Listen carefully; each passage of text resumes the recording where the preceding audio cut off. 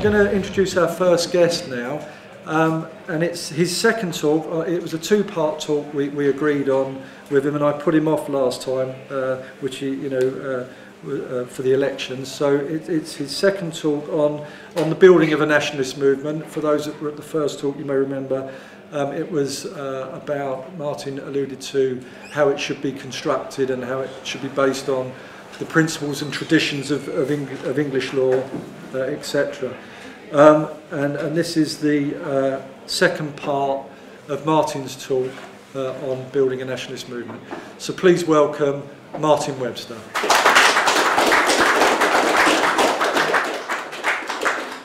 Thank you, Mr. Chairman. Before I start my talk, I'd just like all of us to give a round of applause to Jeremy Turner and Richard Edmonds and any other folk who were down at Dover last weekend.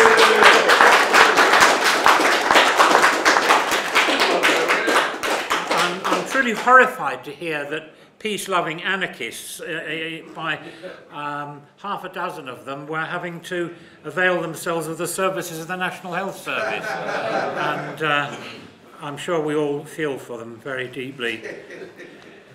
Now, I guess what I've got, the first part of my talk was theoretical. It was about explaining from my point of view how I thought that the culture and traditions of the British, and specifically the English people, developed over hundreds of years very differently from the history and cultural and legal traditions of, say, countries in Europe like Germany.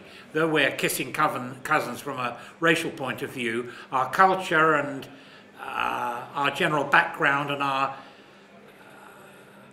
general way of looking at the world is in many ways very different. And therefore, political parties in the different countries are going to have to develop to suit the needs and the values and the principles and the sympathies of their relevant people. And I felt that while the so-called Führerprinzip, which was inherent in German National Socialism, may well be, for all sorts of reasons which I went into in January and which I won't reprise here again, may well have suited the German people at that time in view of their condition at that time and in view of their history. It doesn't necessarily mean that the success which the German National Socialist movement achieved in the 20s and 30s is necessarily the formula which we can use to build a successful nationalist movement in Britain in the 21st century. That was the general theoretical line of my talk then.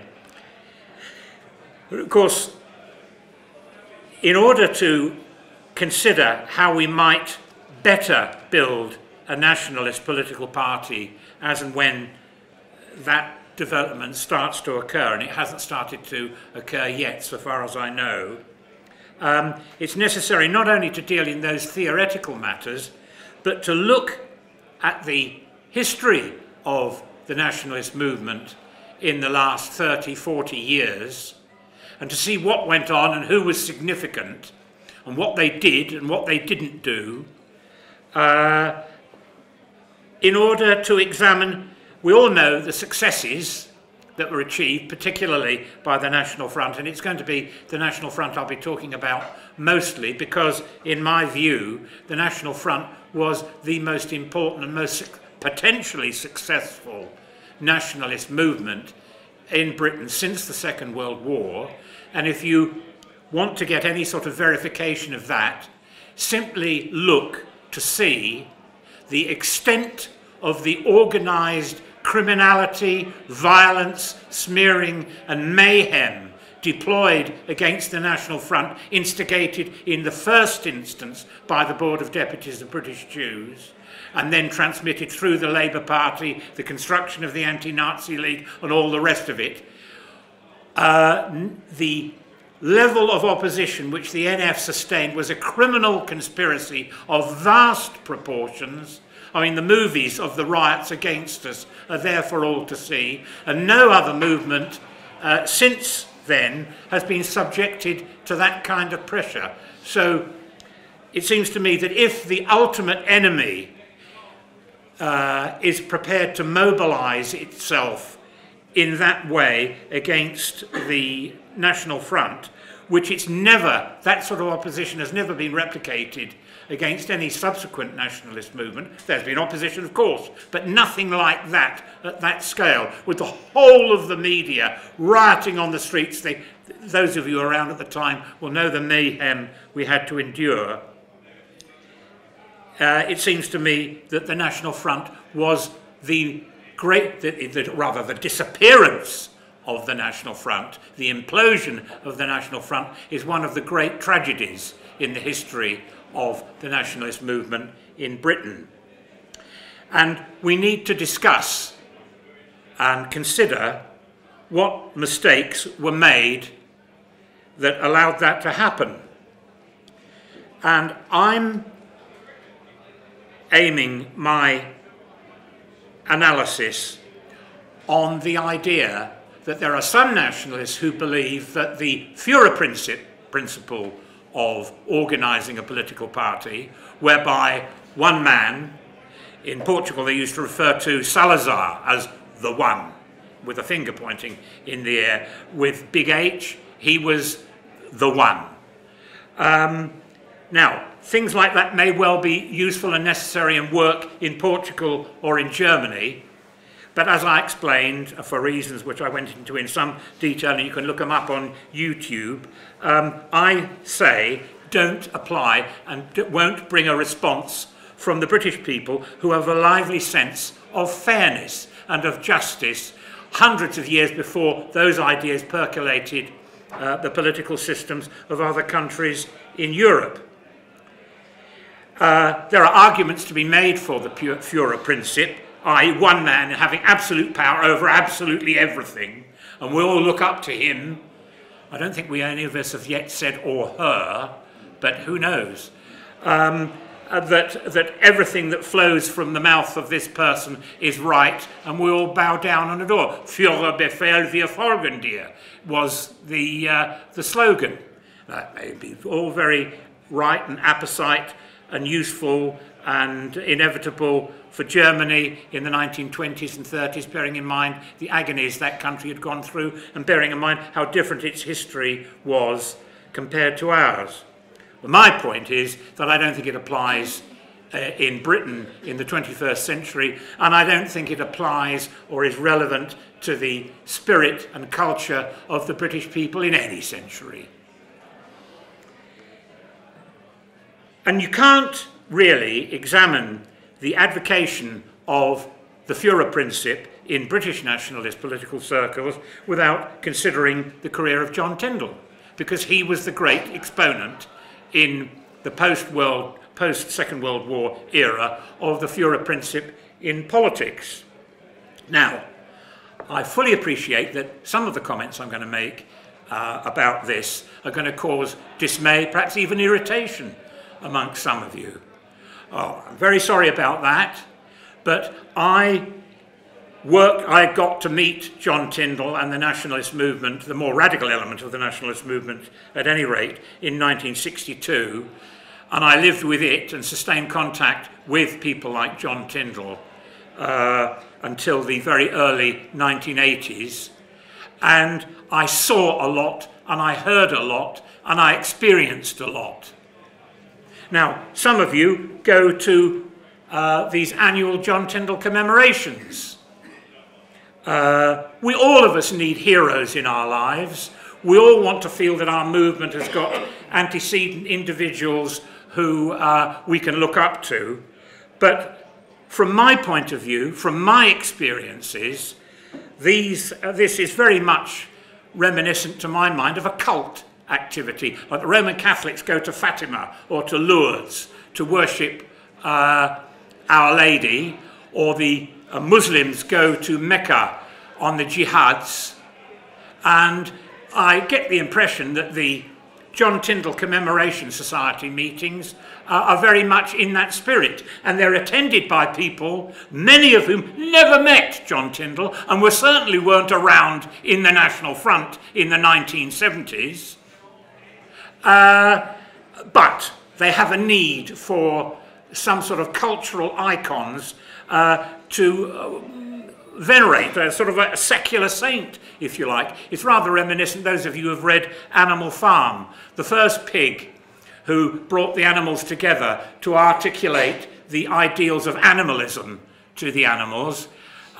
He conveyed these ideas to the animals, and then he died. But when the animals had their little revolution, they dug up his skull, and once a year they had commemorations of this early, the animal in that case was intended by George Orwell to be Karl Marx. That was the Karl Marx figure in the story.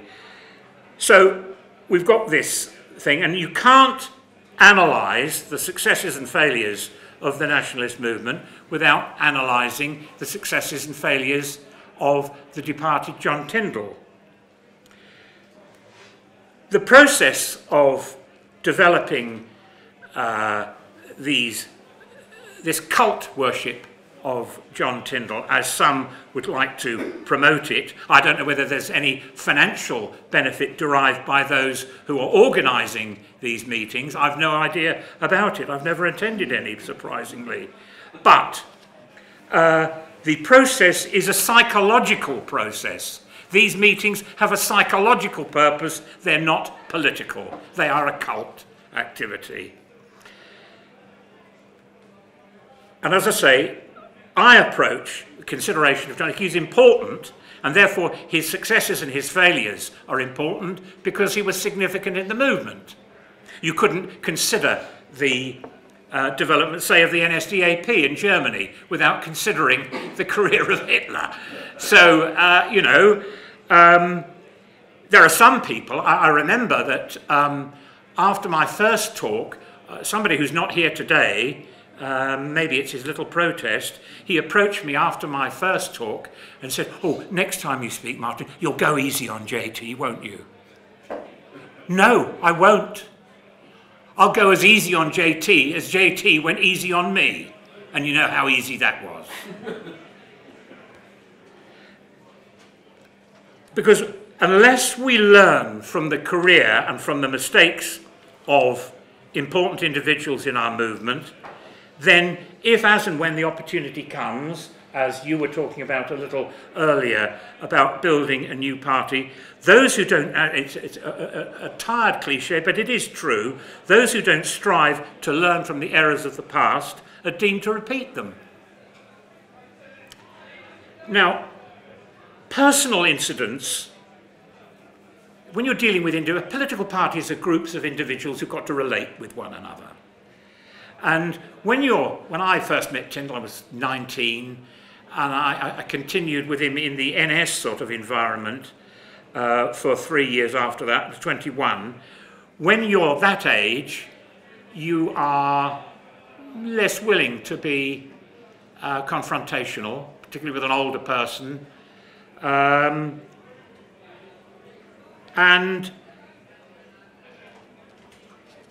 I have to say that had I had the experience I've got now, then one or two incidents that happened to me vis-a-vis Tyndall should have made me say, "You're a rotter, you're a cad, you're selfish, and I don't want to have anything to do with you."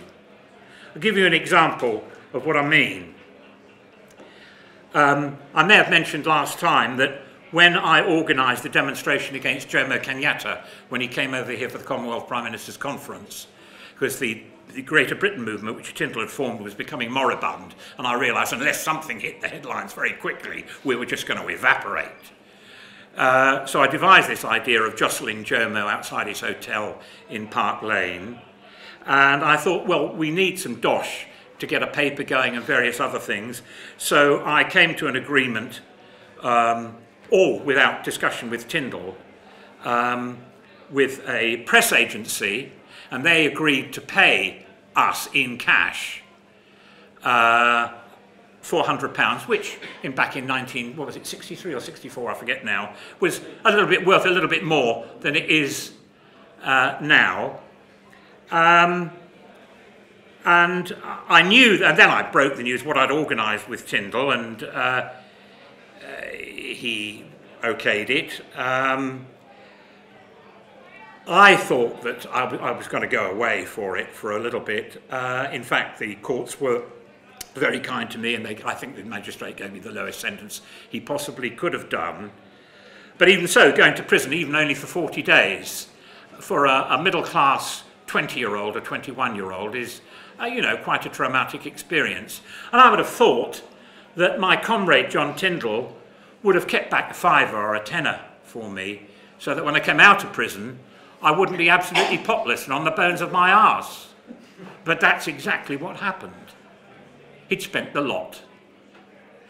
Most of the money was spent on publishing the first issue of Spearhead, which then, that first issue, if any of you have seen it, came out as a broadsheet. It didn't become a magazine until issue 2. And after that, a year or so later, I came into a small inheritance from an auntie, and I gave £1,200 to the GBM to get the magazine Spearhead going. And then another, a few months after that, another significant sum, a few £100s. And as a result of all that, Tyndall promised me, oh, give me just a few months, but you put up capital. I certainly had an equity in that enterprise, apart from the work and the writing I did for it. He would make me a shareholder in Albion Press, which was the publishing firm which produced Spearhead. It never, ever happened. Never, ever happened. Now, an adult person with a little bit of experience of business life, having endured behaviour like that, firstly over the fine and then over the share thing, would have thought, well, this person, he's treating a comrade who's been generous to him in a shitty way, and I don't want to have anything to do with this man. But you don't say that when you're young. You put the movement first, you put the idea first, and you try and bury these things in the back of your mind. And it's a mistake. You shouldn't allow yourself to, if people behave like that to you in, you might say, small personal ways, then what are they going to do in big issues where big money's involved and big power's involved in politics? Can they be trusted? And then I've got a subheading in this talk. They're just instances along the way. Some of you may remember John Kingsley Reid, who was chairman of the NF for a year. And Kingsley Reid was elected legally. He was lawfully entitled to hold that post until the next election. And we all advised Tyndall, look, the man's a crook, he's a spiv. I dubbed him the gypsy horse dealer in Spearhead. He's a busted flush. Be patient, he'll be out in a year. The members will vote him out again. But Tyndall was so annoyed about losing his chairmanship that he couldn't wait, he couldn't be patient. And he organised a group of his more avid supporters to invade the headquarters of the National Front and occupy it and keep staff out of the building.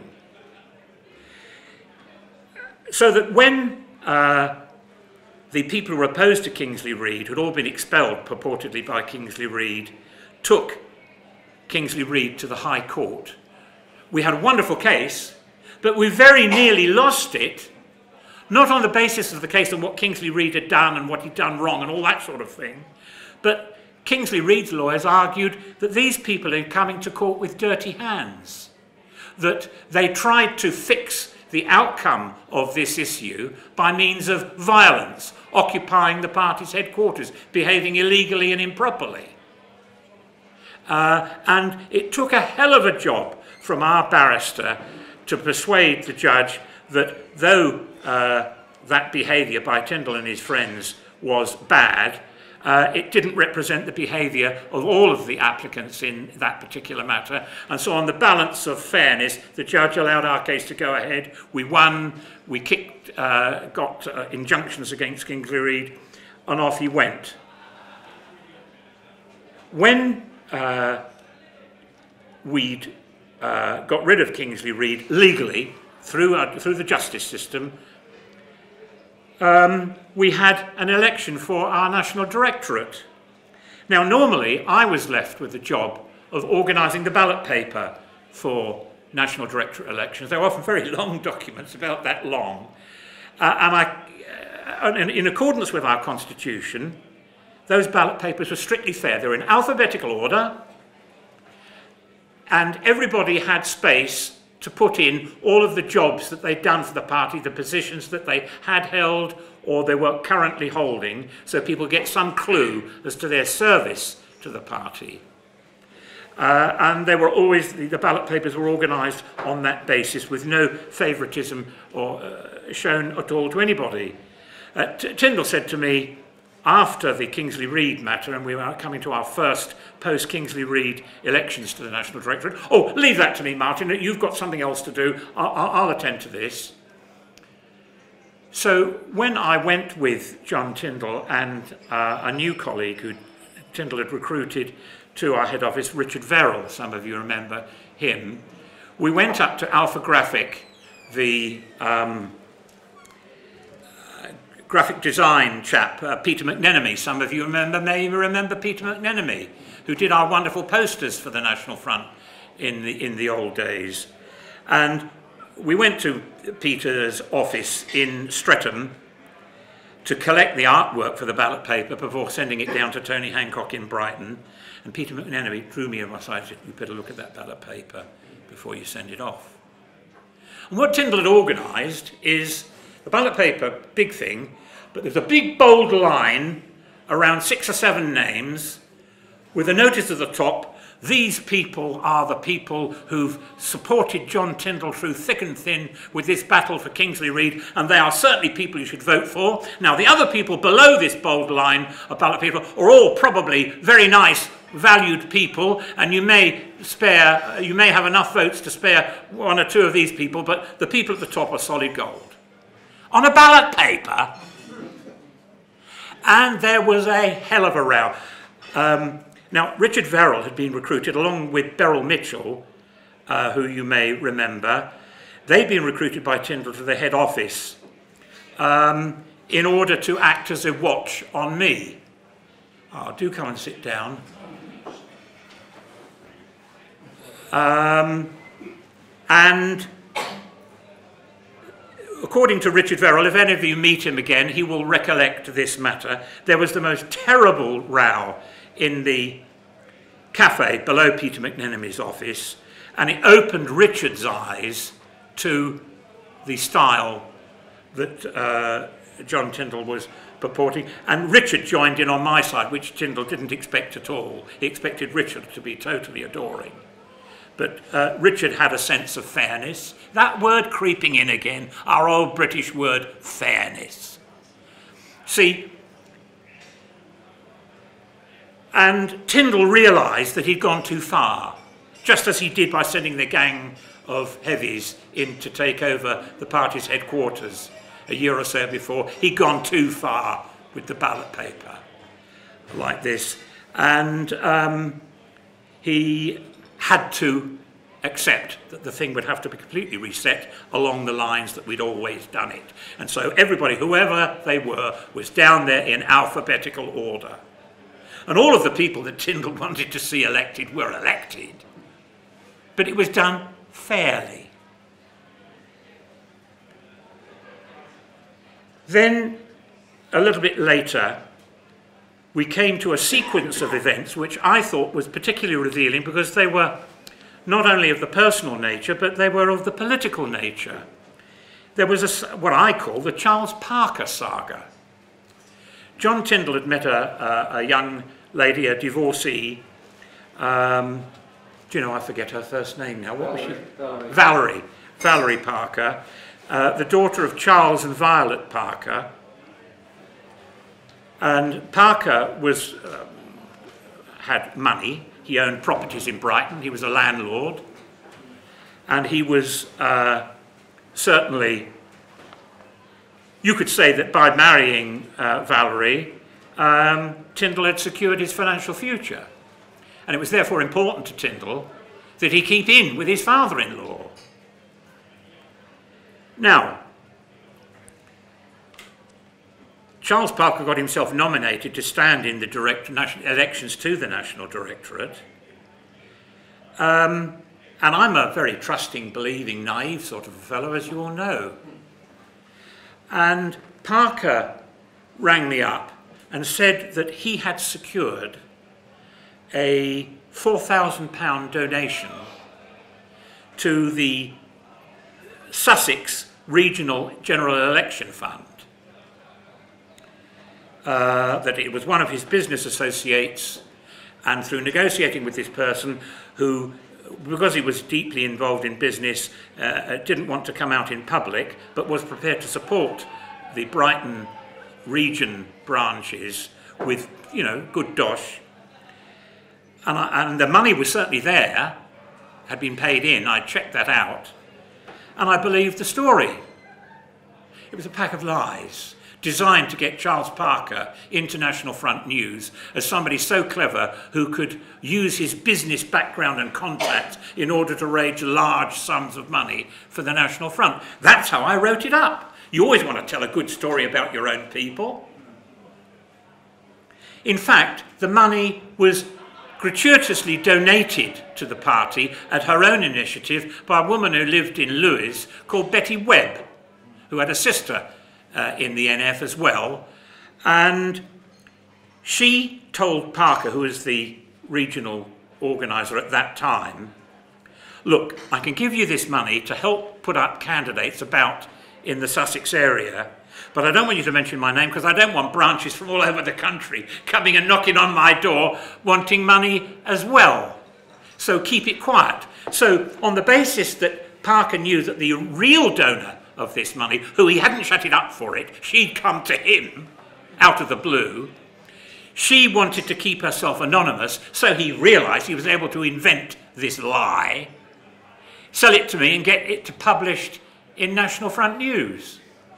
And when eventually I got to hear that I'd been tricked and that the membership had been tricked and that the voters in the forthcoming directorate elections had been tricked by this lie, Tyndall was furious that I should raise the matter. Absolutely furious, and would not take any action against his father-in-law at all.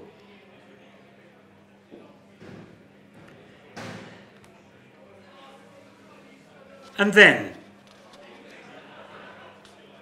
after the election took place, Parker didn't get himself elected.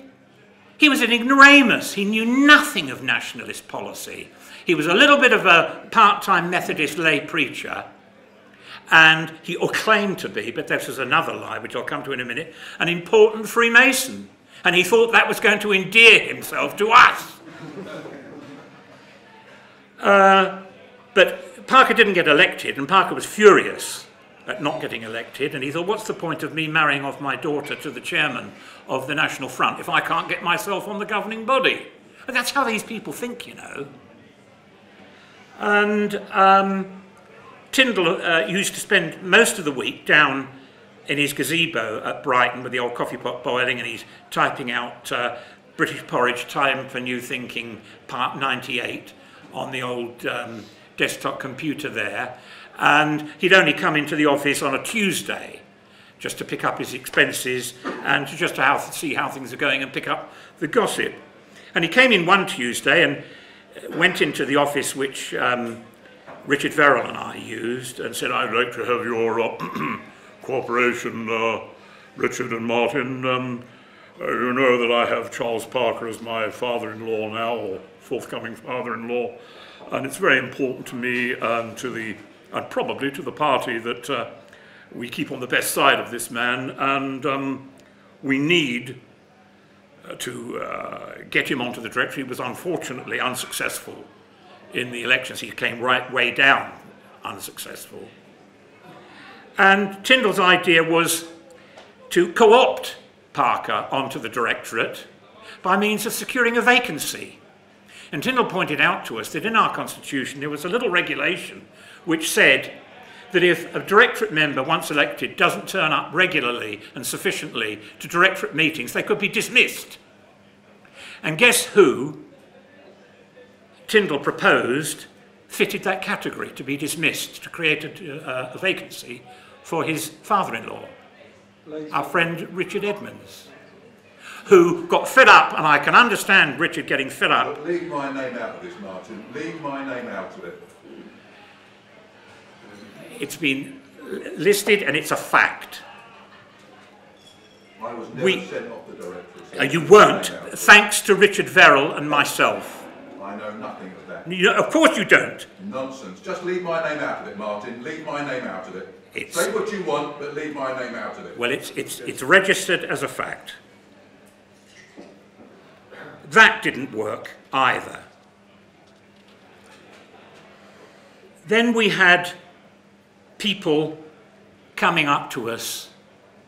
There were a group of people in the West Midlands who were asking, this trouble with Charles Parker, is it that glinty ring that he keeps on showing around?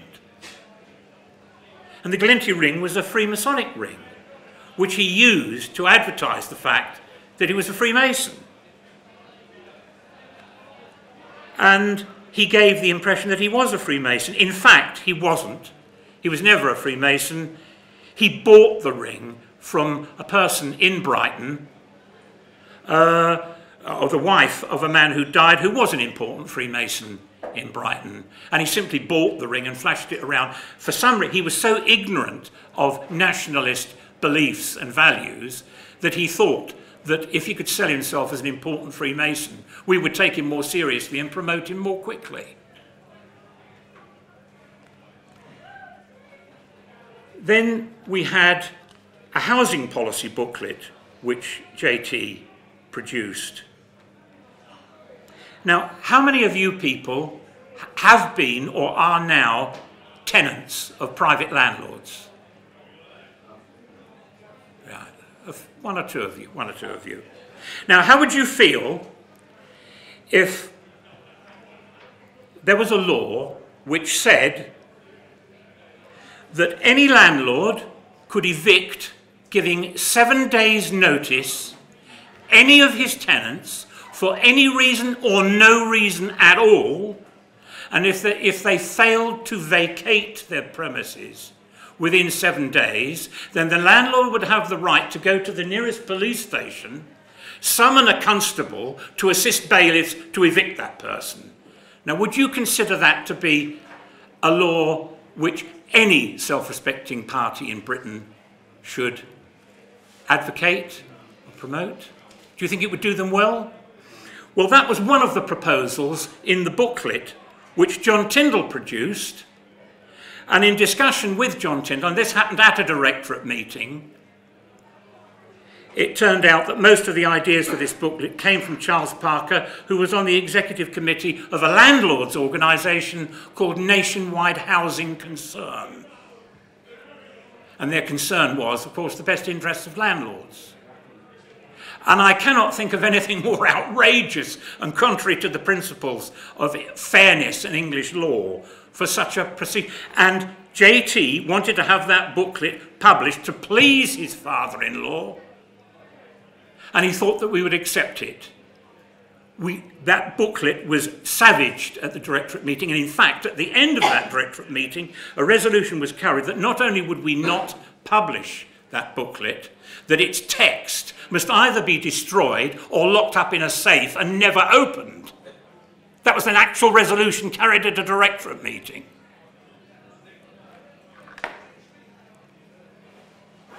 And then we come to the general election. JT was quite convinced that the election was going to occur in September 1978. As we know, it didn't happen until 1979. We kept on talking to him about, we need to produce a manifesto. There's the possibility that one comes up. JT said, oh, no, we've got our time, we can think about it. In fact, he was stalling us off because he was working very hard on producing a manifesto, which on the 25th of August, just before the August bank holiday weekend, he sprung on all of us. And I was just on that day going down to Cornwall to do a tour of branches in Devon and Cornwall. I had that flopped on me. And because it's a long train journey down there, I was able to go through the book, writing comments about it, and I was astounded. I was reading policies in there that I don't think even the most reactionary right-wing Tory would dare to articulate in an election manifesto. They might try and sneak it in the background. But let me give you some. I've just flipped through some of the pages. The whole thing would need to be thoroughly examined line by line, but I'll give you some proposals in this. He says, ban strikes with political objectives. Now, we expect to read that in the Daily Mail, but what about the Ulster workers' strike? Do you remember that? When the government was ready to betray Ulster and the whole of the workers, particularly in the dockyards, turned out in a massive strike there, and that was stopped. The betrayal of Ulster was stopped by a massive workers' strike. JT's proposal would have rendered that illegal. And what about a strike, if we could possibly contrive one, to get us out of the common market or to stop any further coloured immigration? If we could mobilise people for a massive nationwide strike to save the race and nation, that's a political objective. Would we not seize the chance? We certainly would. But not according to JT. On another page, page 9, ban leisure pursuits which annoy others. He was, of course, thinking of popcorn. He was, of course, thinking of pop concerts. But you don't have to attend them, do you? And then something which I regard on page 10 as rather sinister, quote, set sensible limits for party conflict. His idea was that parties should not disagree with one another, they should have a unified line and pursue that in the national interest. Well, that isn't then a democracy. There's no point in having political parties. People have different opinions about what the national interest is. So that is simply a glib rationalisation for let's have a dictatorship. On page 13 of this document, he says, we must create a society in which everybody has some opportunity to succeed. And the word some is emphasised by him, not by me, some opportunity to succeed. So what happens about the nationalist principle, which is discussed elsewhere, including by him, of meritocracy? We'll come back to this some opportunity in just a minute. On page 32, profit sharing to be counterbalanced by rules under which workers will bear a share of losses. Can you imagine the implications of that? I mean, we've got the John Lewis partnership where if the firm does well, a bonus is shared out amongst everybody. And if the firm does badly, then obviously nobody can be paid a bonus. But the idea that if the workers are entitled to get a bonus if the firm's doing well, they've got to pay for the losses of the firm if it's administered badly, or trading conditions which are outside the control of the ordinary employee. Ludicrous! But that's on page 32. On page 32A, and here we come back to some opportunity to succeed, quote, enable heirs to obtain considerable duty relief on inherited assets. Oh yes. Where's the some opportunity? That arrangement would completely set in concrete a privileged financial elite.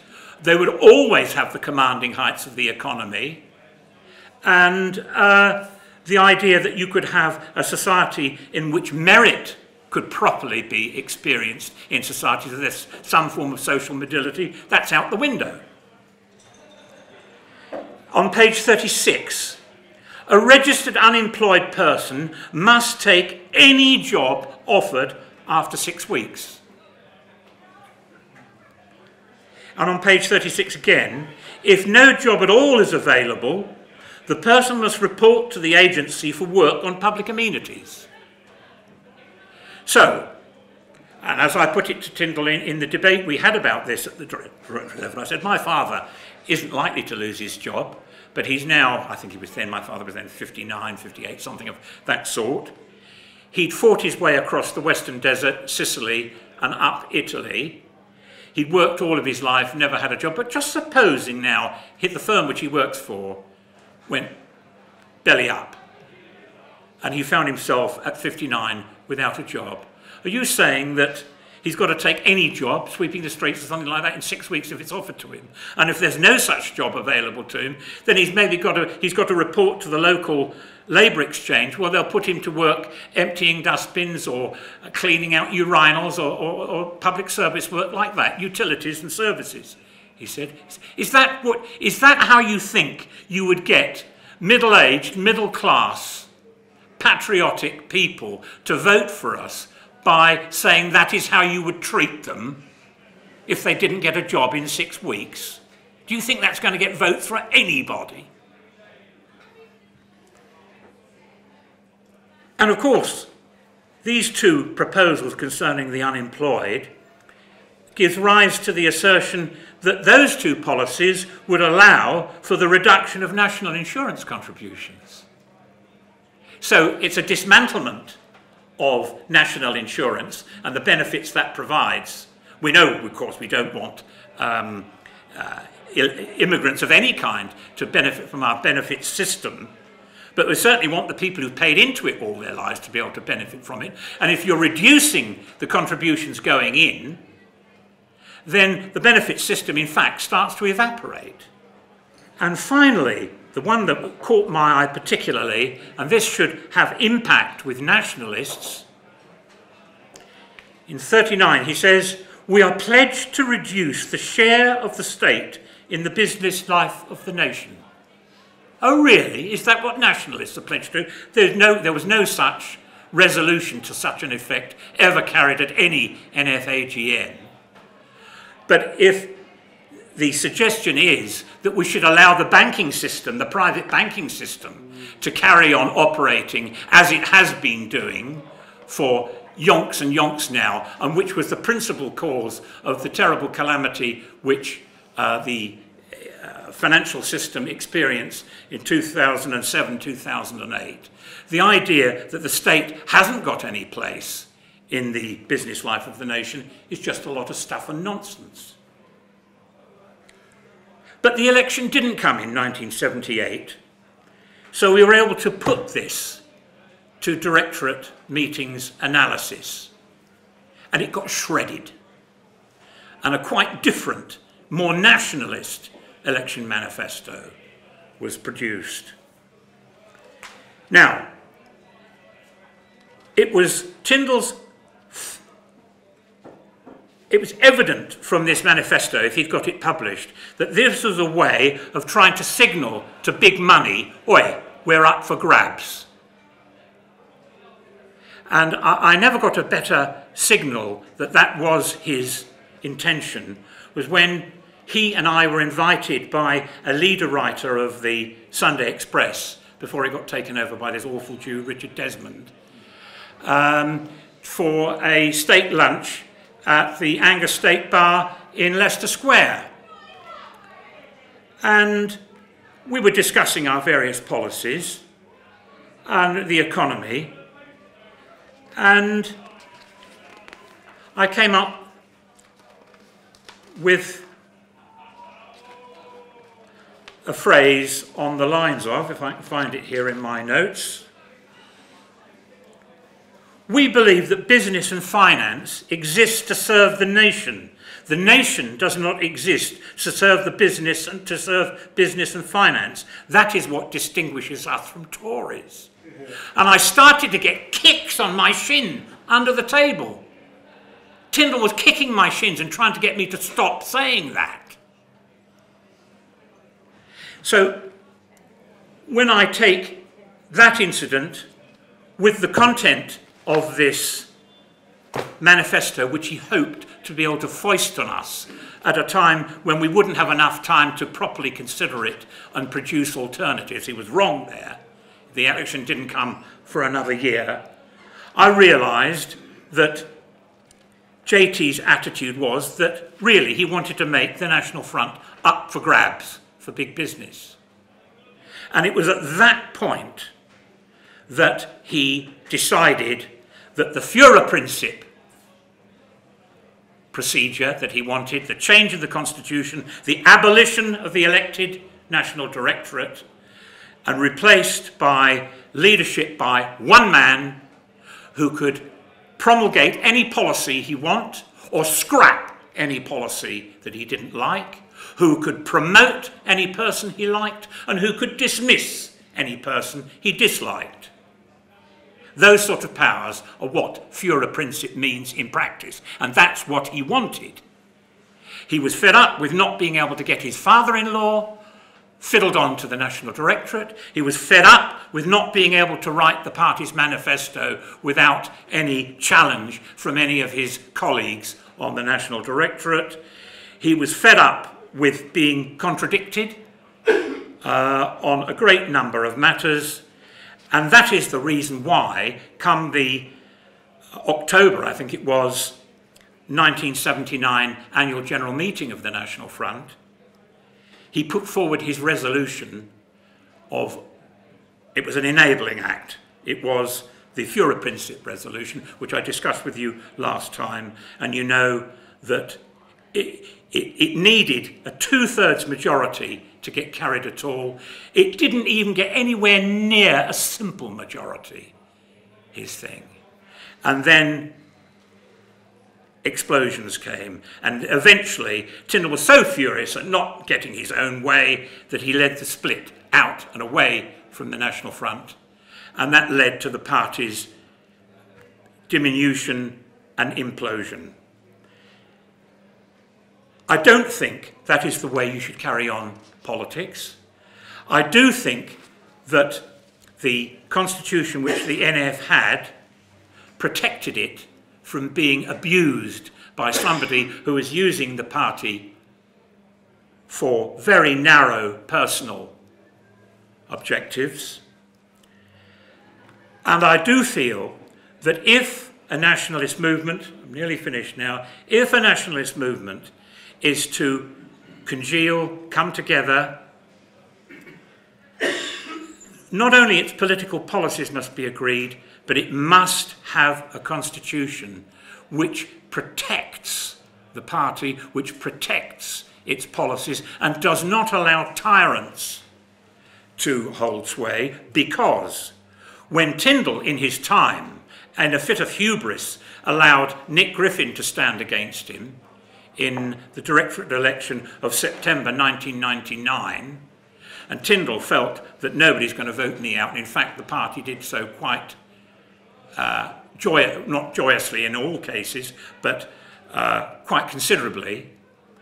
That constitution which Tyndall had provided the BNP, with a few bells and whistles added by Griffin, enabled Griffin to set up the kleptocracy which the BNP became.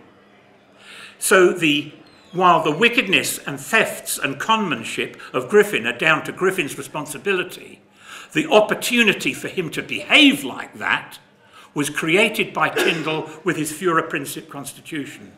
Now, I've already had objections to my expressing my recollections from my friend Richard Edmonds. You can say what you like, Martin, it's down to you. I objected to my name being brought into this.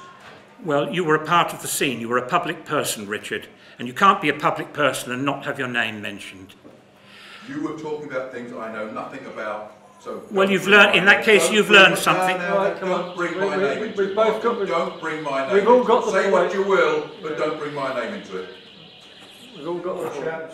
So, I've said at the very beginning of this that I didn't expect this talk to go down like sweet, warm syrup for all of you, but that wasn't my purpose. Those are my experiences. Those are the things that I heard said and saw done before my very eyes. I lived through all of that.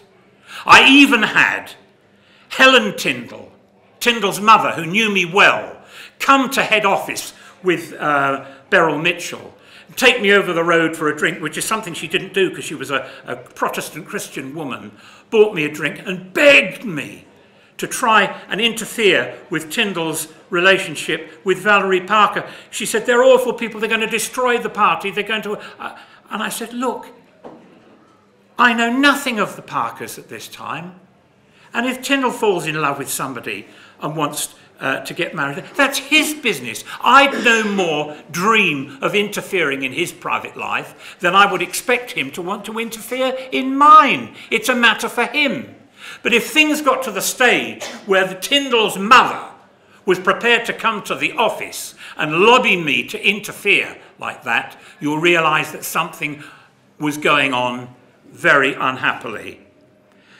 I know this is going to be difficult for some of you to digest, and not all of you are going to welcome it, but that's what I saw and that's what I experienced, and I don't withdraw a word of it. Thanks for your attention.